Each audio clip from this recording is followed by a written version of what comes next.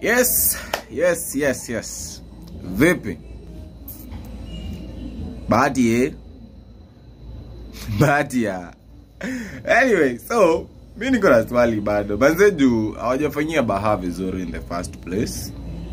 Hata nisema tu hivyo, hawajafanyia Bahati vizuri. It shows some kind of blackmail. You nimse alienda.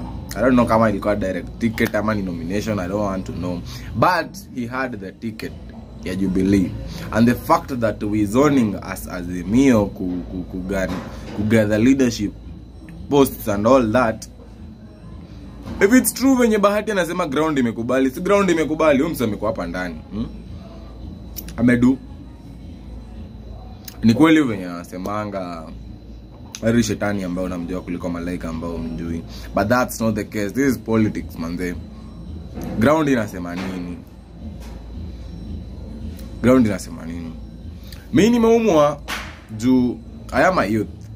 Maybe nilikuwa ni contest pia, but it can happen the same.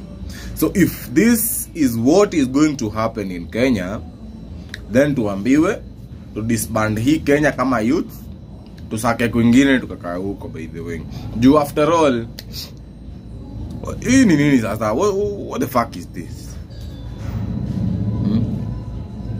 What the fuck is this?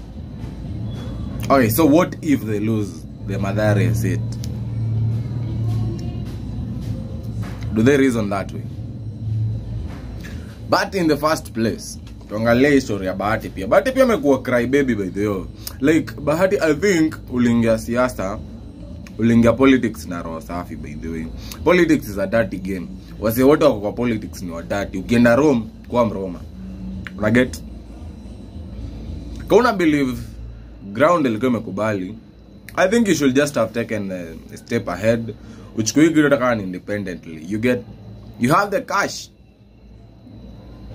It's not the party, you have the cash.